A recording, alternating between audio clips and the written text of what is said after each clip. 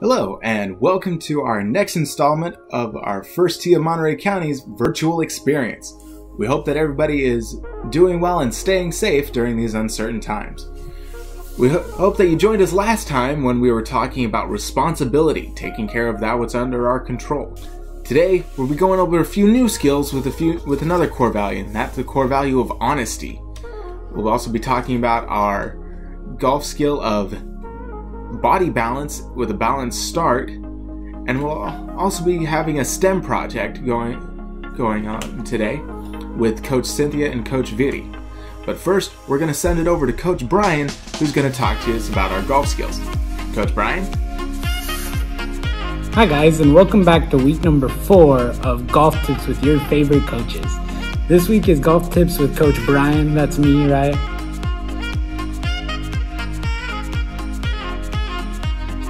So today we're going to be working on the golf skill of body balance and focusing on a balanced start. And we're going to do that in a putting station. I actually have my putter right here all ready to go. The other stuff we're going to use today are, I have a bunch of Gatorade bottles. I have 10 of them actually. And then some golf balls. If you don't have golf balls or a golf club, I mean, you can use things like a ping pong ball. You can put a piece of paper up into a ball, use that. I mean, you can even use a broom if you want. And this could be water bottles, any type of bottle, cone, anything really. Yeah. Welcome back to week number 4 of Golf Tips. This week is going to be Golf Tips with Coach Brian. I have a fun game for you guys today. It's going to be putting, bowling. We're going to do some really cool stuff. We're also going to work on body balance today. Before I get into body balance, so I'm going to quickly explain this game to you. So in this game, we're going to use 3 golf balls. If you don't have golf balls, you can use tennis balls, ping pong balls, soccer balls, any type of ball you have would work. I mean, you can even crumple up a piece of paper and use that, right? I have a golf club, but just like the golf balls, if you don't have a golf club, it's not the end of the world. You can use your foot, kick it like a soccer ball, use a baseball bat, use a broom, use anything you have, right? And I'm using water bottles. Hopefully you guys have something like water bottles at home. You can use maybe some cones if you don't, maybe a cup, a plastic cup, not glass, you don't want to break anything, right?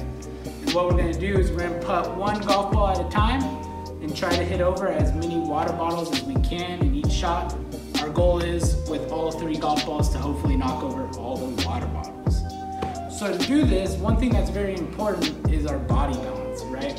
When we're hitting putts, we really want to make sure we have our balance, and especially a balanced start, right? Because the start is how everything gets going. If we're running a race, we need to get off to a good start, because if we don't get off to a good start, it's going to be hard to finish the race with a win, right? So just like that in golf, we want to get a good start to the race by making sure we set a precedent for our balance in the beginning, right? If we start our golf swing with a balanced start, we're more likely to have a balanced swing overall, right? So really, I'm gonna hit this golf ball, and I'm gonna really focus on having a balanced start.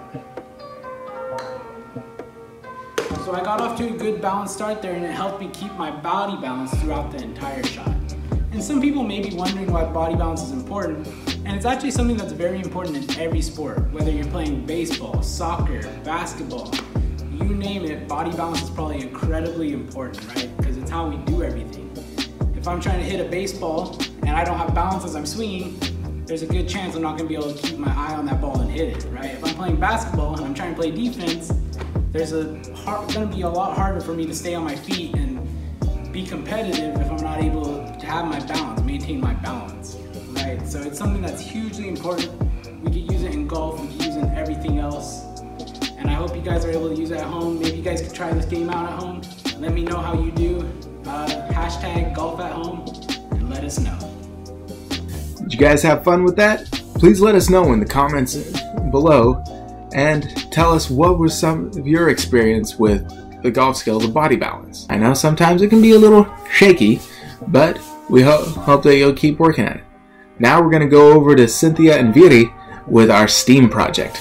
Take it away, guys. Hey guys, welcome back to the First Tee virtual STEM experience. I'm Coach Viri, and this is Coach Cynthia. So today we're going to be learning how to make hand sanitizer, since we're low on hand sanitizers in the stores. So Coach Viri is going to be demonstrating, and I'll be doing a voiceover of how you can make your own hand sanitizer. So the ingredients, the materials you're going to need is 2 small containers, a spoon, aloe vera gel, And lastly but not least, rubbing alcohol. That is at least 70%. And the last thing we're also gonna need is a measuring cup. Okay, first we want to get 1/2 of aloe vera in the measuring cup. Then we want to get 1/4 of rubbing alcohol. And we want to mix both of them in the mixing bowl that you chose to mix. And afterwards we mix it for a while until you get the consistency you want.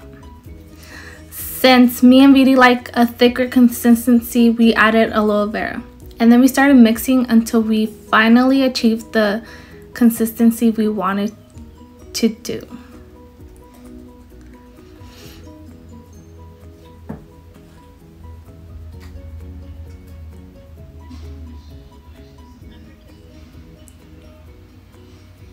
Okay, once we're done mixing, we want to put it in the small container you have left from the materials, and we want to add it to that container so you could have it in storage and have it ready to go.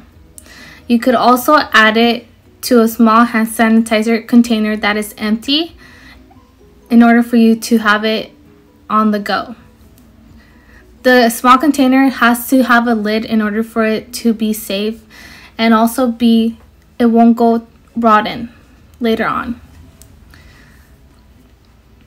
Coach Viri is going to demonstrate how this aloe vera is very great.